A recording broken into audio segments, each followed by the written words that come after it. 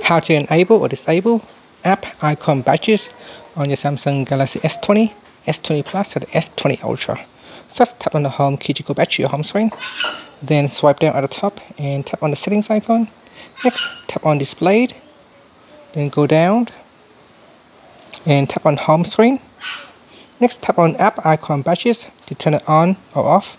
You can also tap on the left hand side panel here.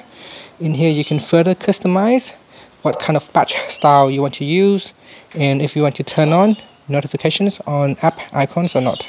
So you can turn it on or off as well.